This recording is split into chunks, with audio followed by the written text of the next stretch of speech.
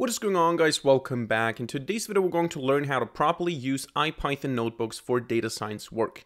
And in particular we're going to focus on Jupyter Notebooks, so you can use IPython notebooks in VS Code and PyCharm and so on, but our focus is going to be on the Jupyter Notebook. And this video is not only for those of you guys who have never used a Jupyter Notebook before, even though we are going to start from scratch, like from the installation and some basic stuff first, but we're going to also cover some more advanced functions, some more advanced commands, and maybe you didn't know all of them, so this can also be interesting for those of you guys who have been using Jupyter Notebooks for quite some time already. So let us get right into it.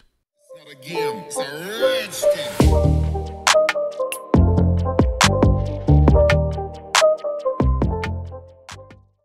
Alright, so obviously the first thing that we want to do is we want to install the Jupyter Notebook application onto our system, and for that we open up a command line and we type pip install notebook. Like that. We can press enter and you can see it has a bunch of requirements here. And this is how you do the installation if you're not using Anaconda. Now this video is not going to be about Anaconda, so we're going to ignore that. But just keep in mind, if you are using Anaconda, you don't have to install anything. You just have to create your environment, activate it, work in it, because you have the Jupyter Notebook already inside of the Anaconda environment. If you're not using Anaconda, you type pip install notebook. The next thing that you do is you go to your working directory. So you create a directory where you want to work in, and then you navigate to that directory. So in my case, I'm going to go to desktop, then to programming, to neural 9, to Python, and then to current. This is my path for my working directory. You choose whatever you have on your system for your working directory. And here you type now Jupyter Notebook. And you will see that when I press this, and chances are you have to restart your command line in case it doesn't recognize the Jupyter Notebook command. But you can see that this now opens the web browser and it's hosted on localhost port 8888. Now, before we do anything here, before we continue, I'm going to close this and I'm going to press Ctrl+C a couple of times to interrupt the Jupyter Notebook.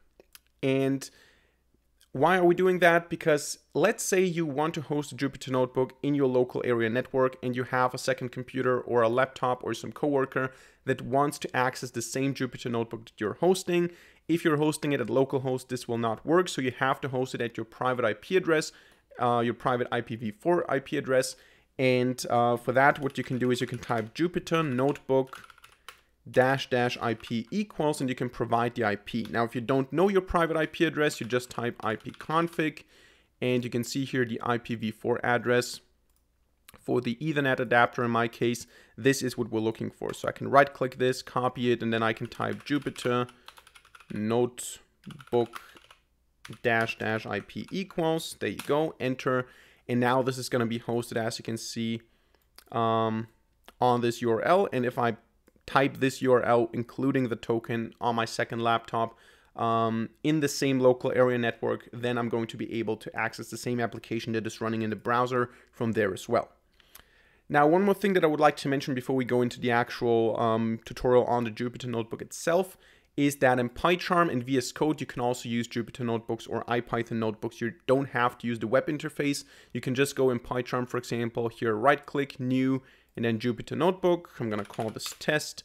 And you can see now we have here a Jupyter Notebook. I personally don't like the PyCharm interface as much as the web interface. So I'm usually using the web interface or Jupyter Lab. And I think I'm going to make a tutorial on Jupyter Lab quite soon.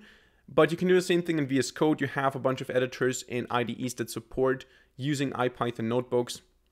So that's kind of interesting to know. But we're going to focus on the browser here. And if you want to create a new Jupyter Notebook in the browser, you can just click here at the top right on New, Python 3. And then this starts a new notebook. And now we can write our Python code into individual code cells like this one here. And this is the biggest difference between a Jupyter Notebook and an ordinary Python file. You can run individual code cells. You don't have to run the full script every time you change something.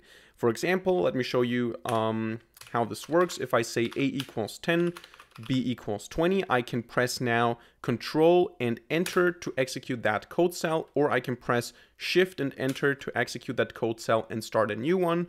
And now what I can do here in this separate code cell is I can say print A plus B, and I can enter, I can do again Control Enter, and this gives me the result 30. And that's the interesting thing here. Now, I don't have to run this code all the time. I have to run it once. Then these variables are stored in the kernel, and then I can just work with them in individual code cells, which means that here I can also say something like C equals B divided by A. Then I can run this, and I can say print C, and I don't have to do this print statement. I don't have to do this again. I can just print C. I can work with C. I don't have to run all of these cells, even though I can. So I can press Shift and Enter all the time to run them again. And you can also see here by looking at the number which cell was executed when. So you can see the order of execution here. And this is already the biggest advantage, in my opinion, when you work with Jupyter Notebooks in the machine learning or data science field, because oftentimes what we do in machine learning is we pre-process data, we explore data, and we have multiple plots, and then we train a huge model. Maybe it takes like 20 minutes or even, I don't know, 2 hours or 5 hours to train a model, and then we want to use that model. And of course, we don't want to train the model every time in order to use it. We want to train it once, store it, and we want to have it in the RAM. We want to have it active and available, and we want to just apply certain things, or we want to change one or two things about the model, but we don't want to run all of the pre-processing and exploration code every time we make a minor change in the code. So this is why this is very beneficial when it comes to data science work. Also, the Jupyter Notebook has a lot of display options, or it shows us certain things in a better way than the default command line does. So let me give you an example here. If we have something like import pandas data reader as web, and chances are you have to install this by typing pip install pandas dash data reader. If you don't have it, this is just an example reader like this.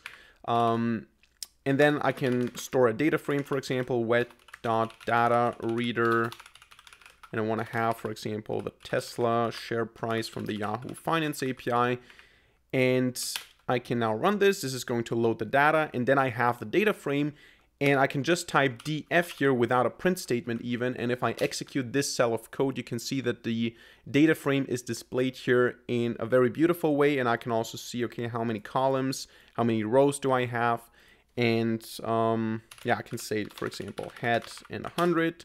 So I can see 100, or actually 100 is too much. Let's go with 10. I can see the first 10 rows and all that. So this is quite nice when you're working with data sets. I can also call the different functions here, like info. Or I can, for example, also, I don't think in this case it will give us much information, but I can call the plot function. And this gives me a plot right here, or I can call the hist function.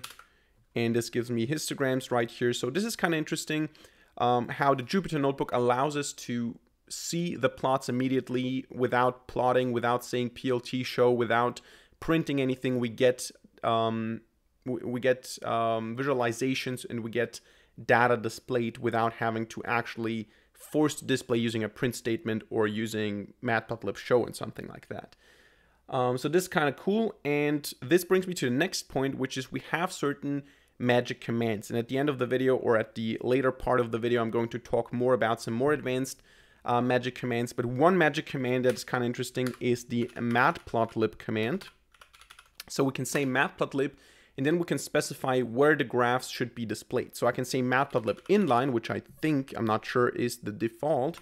So when I say plot, I'm not sure if this applies to pandas as well, but I think it should.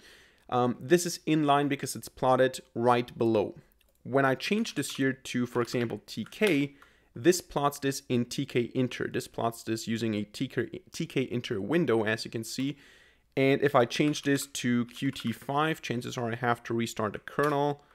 Yeah, because it says cannot change to a different GUI toolkit. So here you can click on this button to restart the kernel. Then basically everything is resetted. And I would have to run everything again. You can see 1, 2, 3 now. And here I now have Qt5, which opens this like that. And I can then change this again to inline to have it inline in the Jupyter Notebook. So that's kind of cool that we can do that. Besides that, the Jupyter Notebook does not only support code sections. So all we see here are code sections, and we have plots. We can also change here if we're in a cell like this one. I can also change this here to Markdown. And Markdown is essentially something like a language encoding, you could say, for formatting certain, I don't know what you would say, documents. So I can say, for example, one hashtag is a large heading, then I can say hashtag smaller, and then hashtag is smallest, and then I can do something like hello world, this is, and then I can say star bold, and this is star italic. And then if I press Control Enter, or actually Shift Enter in this case, you can see that this is converted into Markdown. So we can use Jupyter Notebooks to actually really have a notebook, not just code being executed, not just a development environment, but also documentation environment. It's literally a notebook. We can write stuff. We can use the Markdown. If you know Markdown, you can use Markdown here in the Jupyter Notebook. So I think if I say list of items and then, I don't know, like that, test 2, test 3, this should give me a list. There you go. So this is something you can do. Another thing you can do, and this is actually quite fascinating, I think, is you can actually execute LaTeX code. So you can actually build formulas using LaTeX by just providing $, and then we can do something like phi, which is a Greek letter, and then to the power of n, and then $. And if I actually, this did not work. I think, do we need to put that into Markdown? There you go. So if we have this in Markdown, this works, and then I can say, okay, plus backslash phi, and then to the power of n minus 1 or something like that. You can see that this is executed into LaTeX code. We can also do something more advanced. We can also provide this magic command. We can use the magic command %% LaTeX like that. And then we can just use the whole section here. So I can type begin, and then align, then end align, and then in here I can type again the same thing that I typed here, but without the dollars. So we don't have to provide the dollars to specify this as LaTeX, because the whole thing is going to be interpreted as LaTeX, and then you can see what this looks like. So this is kind of cool, especially if you want to document certain things, if you want to basically work, and then you want to specify, okay, what I'm doing here with this code is basically doing that function or something like that, or proving that equation. I don't know, whatever you're doing. If you're doing some machine learning work, maybe you want to write for yourself when you're studying, when you're learning, that this certain function is the activation function of a certain model, whatever. This is kind of cool that you can do that here. And then we also have some more advanced magic functions, and those are actually quite interesting. I think that a lot of people that do know Jupyter Notebooks and have been using Jupyter Notebooks for quite some time also don't know these magic commands. And for example, a simple one is just a time it command. So we can type %time it, and then I can use a pass statement now, and I can run this. And basically what this does is it executes the statement after the time it a couple of times. So you can see here 100 million loops each, 7 runs. And you can see here what the average time is, the mean and the standard deviation of the time it takes to execute a pass statement. We can also do something else. We can do print hello, for example, and then you can see here it executes actually the print statement hello. And once it's done at the bottom, we should be able to see here that this takes about 50 microseconds plus minus 1.52 microseconds of standard deviation. And you can do that with all sorts of commands to just see how long it takes on average to execute that. And if you want to execute a larger section of code, you can just type %time it, and then down below you can write the full cell. For example, I can say print 1, print 2, and then if I run the whole section here, you can see that it runs both of the things, and in the end we're still gonna get a time report, hopefully.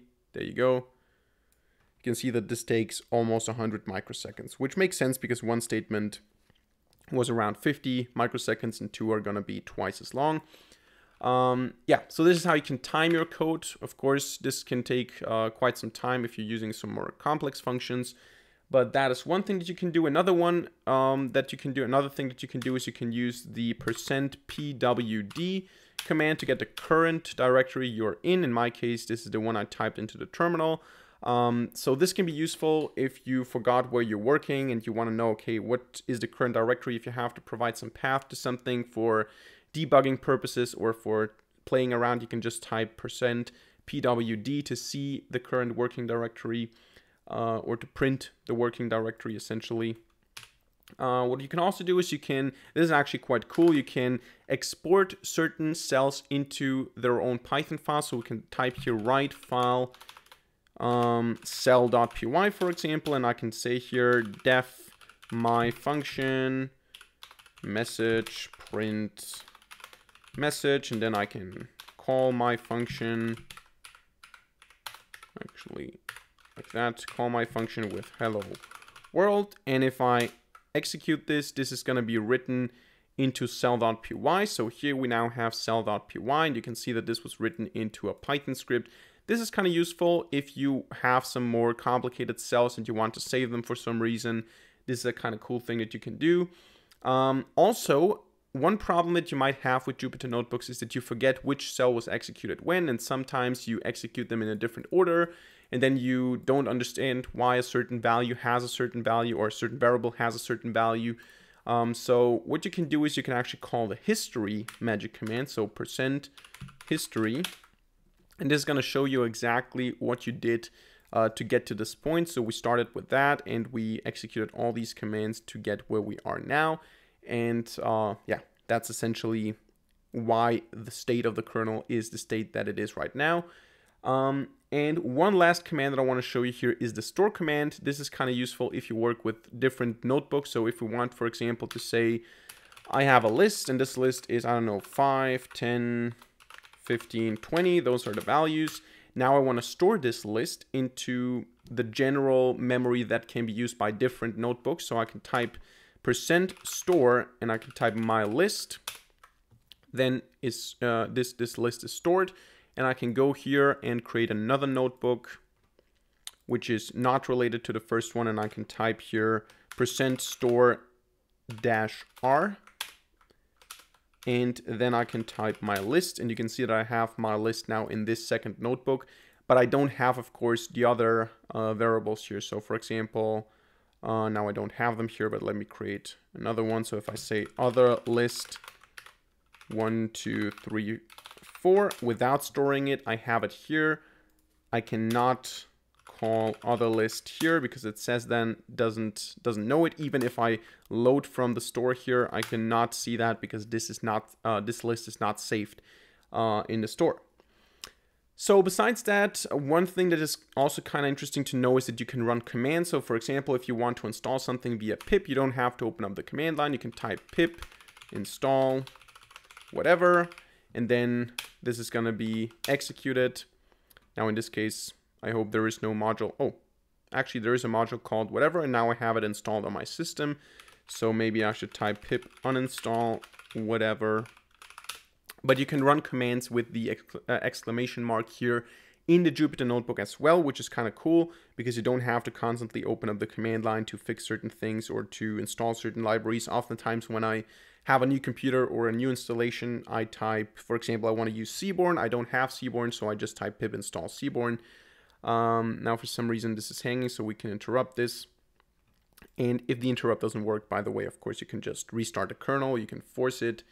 And that's actually it. Now, this is most of the stuff you need to know about a Jupyter Notebook. This is kind of cool. This is quite a cool development environment, in my opinion. One thing that you might have noticed here is that I have Vim bindings in here. This is a whole chapter in and of itself, installing plugins. You can use plugins inside of your Jupyter Notebook application. So, for example, here I have the Vim plugin. I can use Vim bindings in the Jupyter Notebook.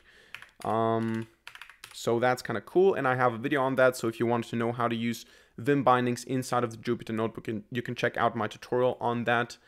Just go to my channel and type Vim Jupyter Notebook and you're going to find it. But yeah, that is how you professionally and properly use Jupyter Notebooks to program in Python. So that's it for today's video. I hope you enjoyed it and I hope you learned something. If so, let me know by hitting a like button and leaving a comment in the comment section down below. And of course, don't forget to subscribe to this channel and hit the notification bell to not miss a single future video for free. Other than that, thank you much for watching. See you in the next video and bye.